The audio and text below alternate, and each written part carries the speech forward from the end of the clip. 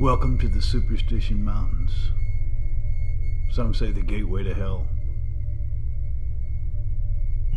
The Apaches once called this the land of the thunder god. The Jesuits and the Spanish believed it was cursed. When darkness falls, the foolish stay, the wise retreat.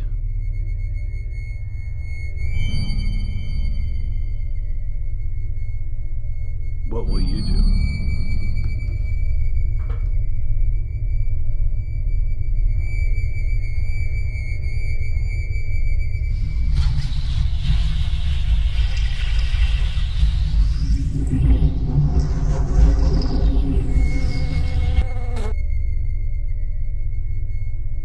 This is the place that lures you in, that gets you comfortable, and then kills you.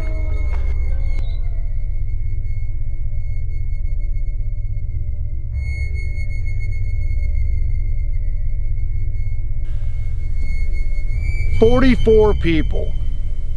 44 people. That's kind of hard to even fathom. The last time I heard about 44 people getting rescued was maybe a mine failure of some type, mine cave-in. When does 44 people get rescued from the Superstition Mountains? You know, that's not that odd when you really look at the history. The Superstition Mountains are known to be the most brutal mountain ranges anywhere in the United States.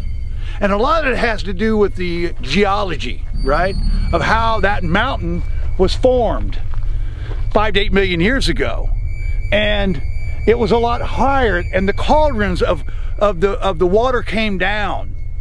And this place creates its own weather. How does that even happen? How can you be in a place that can snow and it's 120 degrees? Now, those people that had to be rescued, they weren't your average people.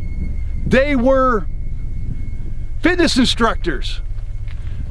They came out here at 3 o'clock, tried to go up, siphon draw, and every one of them had to be rescued. 44 people. Because that's the Superstition Mountains, and that's what you get out here. You never know what you're going to get out here. You never know what kind of weather you're going to get. You know, you can look at the map or go to the weather, and all of a sudden it says no chance of rain. And I'll be damned if you don't get in a rainstorm, and you can't believe it. It's been this way since man first recorded history.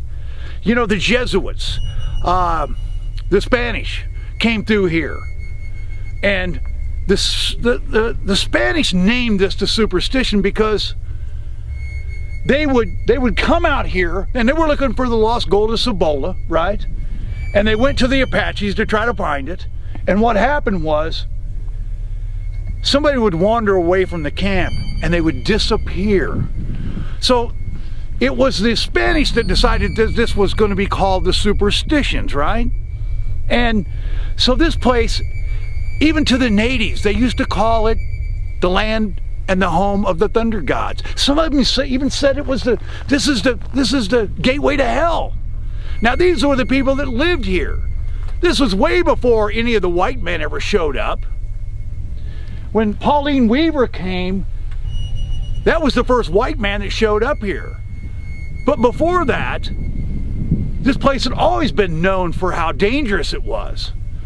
Again, how many places are there it could be snowing? And one season, it's drought. And one season, it's 120 degrees. There's no place else in the world like this. And we're not even getting into the Lost Dutchman or the gold. We're the ones that named this way before there was a Lost Dutchman, way before there was any of the rumors of basically gold here. Now, the funniest thing about this area is a cauldron, basically, and that means that the water flows down to the center. And so what that means is there's a lot of flash flooding that happens. This is one of the few places in the world also that create their own weather. You know, you have extreme heat you have extreme cold. It snows here. It can be 120 degrees here. Where else in the world can you go where that happens? And you come out here thinking that you're going to sweat to death, and then you end up dying of hypothermia because you froze to death that night.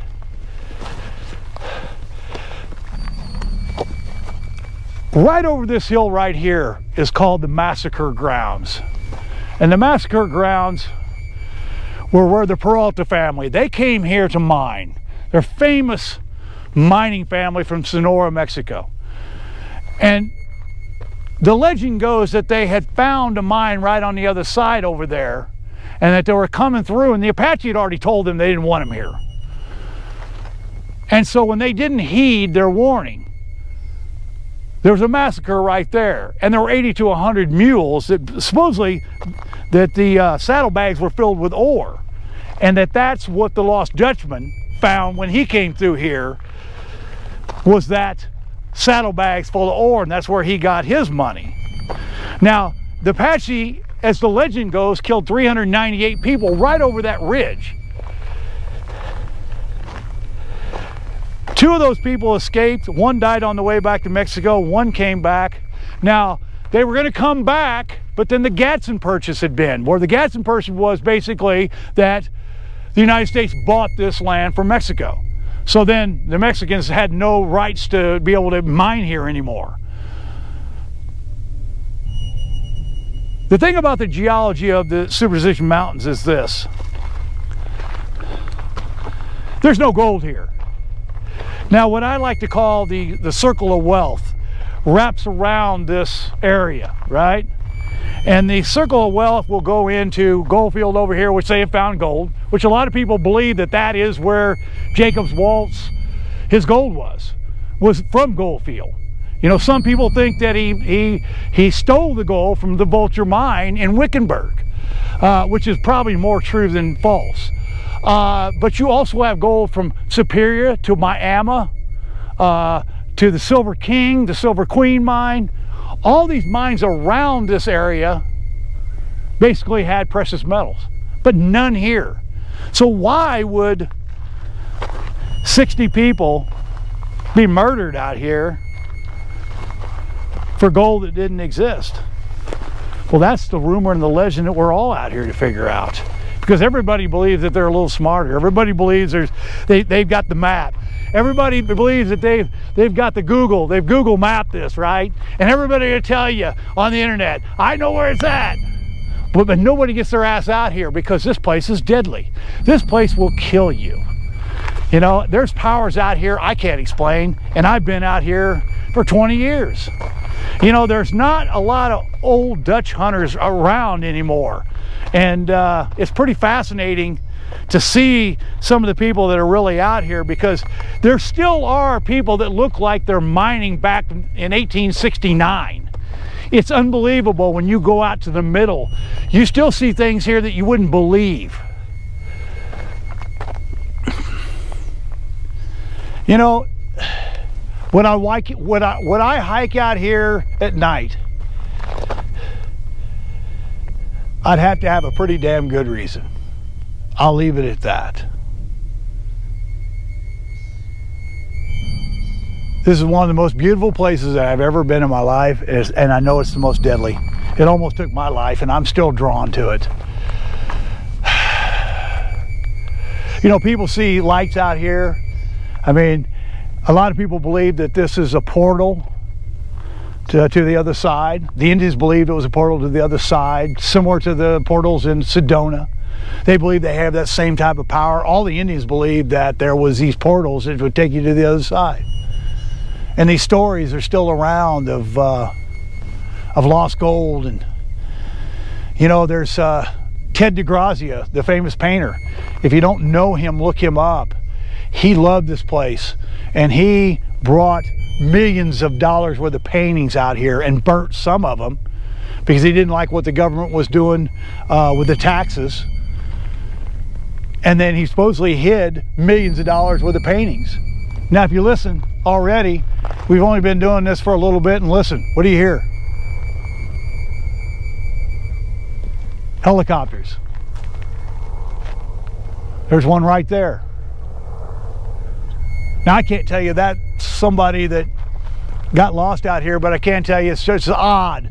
You always see helicopters out here, and there ain't nothing out here.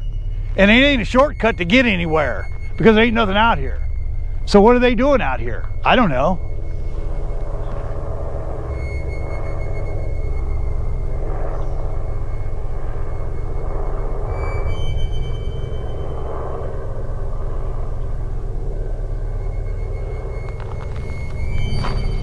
You know, the Spanish, you know, they were afraid of this place. And the Apaches didn't want to live here either, you know. We're standing on the very ground that Geronimo walked, okay? All these legendary hunters. And they all had the respect of this place, that this place was something not to be messed with. And they all had this same type of respect for this ground. And you know, at one time even Oak Flat was probably a part of what was considered the Superstition. But when you get across the rim, it turns into pines. When you get across the rim, it turns into, you know, a lot even rougher terrain than this.